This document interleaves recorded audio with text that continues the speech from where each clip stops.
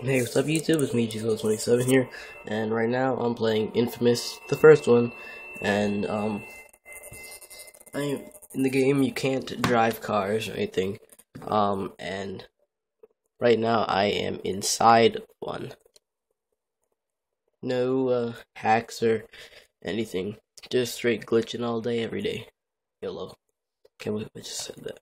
But yeah. I'll post a tutorial for this later on. So yeah. What happens if I jump out? And I can just walk through the car. Okay then. It tries to push you out if you try to walk.